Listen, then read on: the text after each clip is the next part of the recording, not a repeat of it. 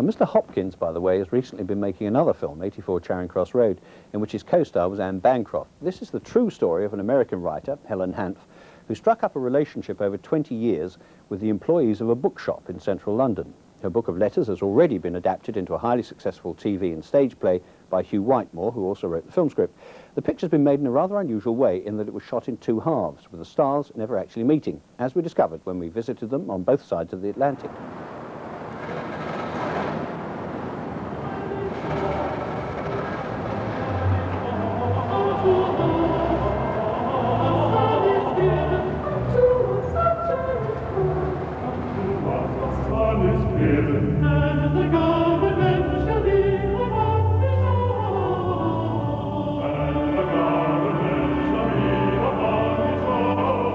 The film is produced by Mel Brooks's company and stars his wife, Anne Bancroft, who'd wanted to play the part of Helene Hanff ever since she read the original book of letters.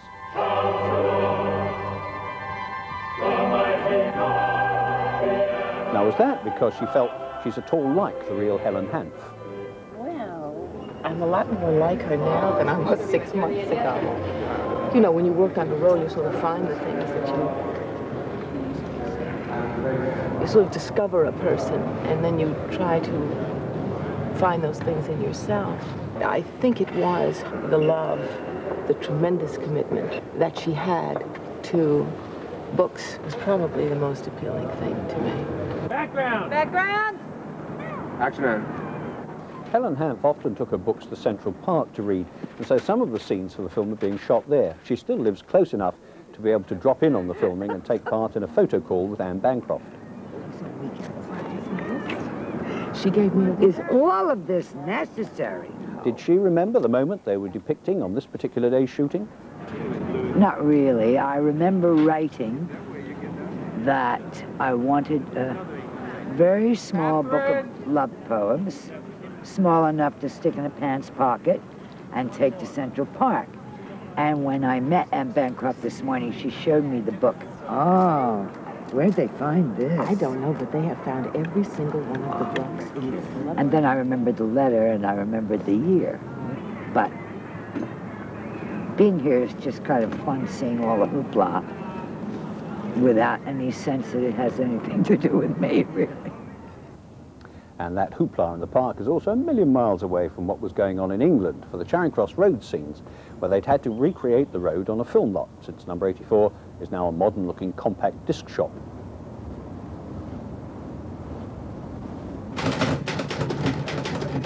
Anthony Hopkins plays Frank Doyle, to whom Helen wrote asking for copies of books she couldn't get in the States. When I heard they were making a film of it and they wanted me to do it, I did think, how on earth are they going to make a film of letters, you know, just letters? It's very easy. It's a very easy job. I have to learn very little dialogue. I think that's why I did it, really. And most of it is voiceover. I don't want to make it sound terribly boring that way, but I'm intrigued. I hope it holds together. Well, it's kind of, it's a very cheeky enterprise in a way, in that it's a love story which is totally subliminal between two people who never meet, one of whom lives in America and one in England. And their only means of communication is by letter. However, they are very remarkable letters, and we are using a great deal of voiceover technique, sort of very, I hope, skillfully counterpointed with the activities we see going on in the two countries. It does mean in the shooting that for the rhythming of shots, I really need to know exactly how long a particular speech or a letter is going to take. So we have pre-recorded as much of that stuff as we can. And this little earwig I have in here is for me on dead silent takes, as it seems on the floor. I'm actually hearing Tony Hopkins. Your Ellery Queen scripts sound rather fun. I wish we could have the chance of seeing some of them on our TV over here.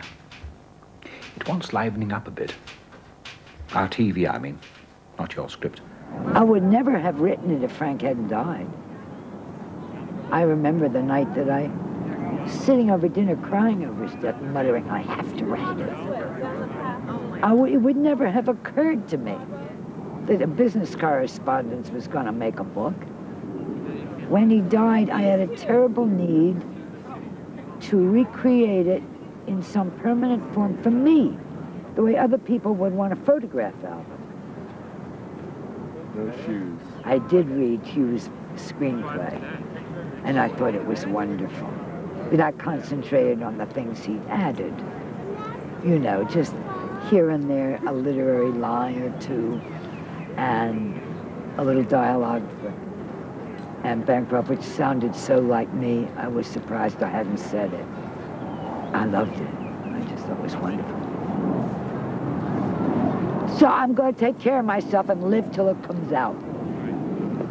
I sincerely hope she does, and if the film is half as good as the TV production, they'll have done very well.